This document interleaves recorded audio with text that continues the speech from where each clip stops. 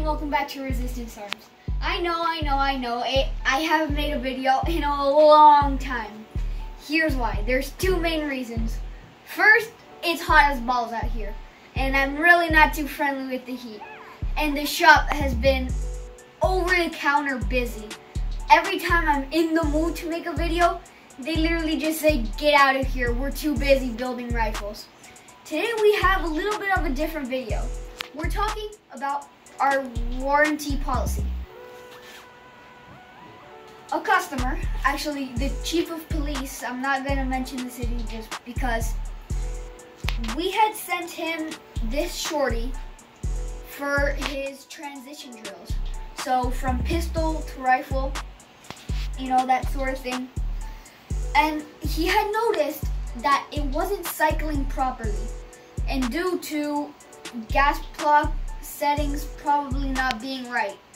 So he noticed that to get to the gas block, he had to take off the handguard. And the handguard screw was stripped. So as you can tell, that led to a lot of things. Here is the old handguard, the victim.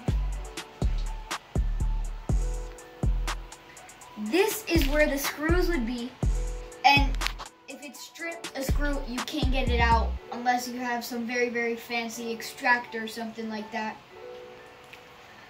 So we had to grind this, being careful not to ruin the castle nut, or the barrel nut, however you would say it. And then get the screws out of there. And this was actually a very nice handguard. This is a new handguard that we're gonna put on there. And as you can notice, it's the same handguard. This is the handguard that he got, so this is the one that he's going to get. Very nice handguard. And we actually upgraded him a little bit. This is an Aero Precision adjustable gas block. Very, very nice gas block. It's just insanely nice. This is something that you put on personal builds, stuff like that. Bougie stuff. So why are we upgrading him? Because we know that he has plans to suppress this. And if you know a lot about guns, you know that suppressors take gas and make it silent. So you need the gas block to be at like a lower pressure.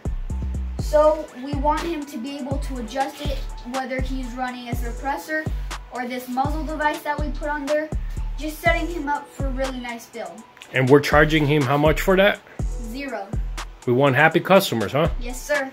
Awesome. So what are we doing? What are we going to do now?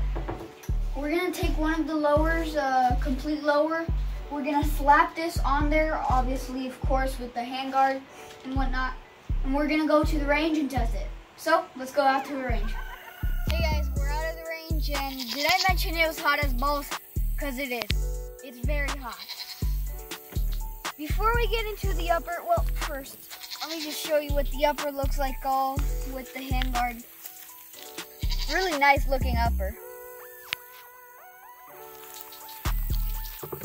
I wanted to show you guys this. This is our new kind of design. Man, I'm in love with this thing. It's so nice. If you like to say it almost looks like a honey badger, definitely feels like a honey badger. This is a 300 blackout. We also do these in 9mm, all of that jazz. We have a couple of these on Gunbroker, so if you like it, go check it out. So give us a minute and we'll slap this upper onto this lower. Alright, we got this thing put together, so time to shoot it and test it if it's good for a customer.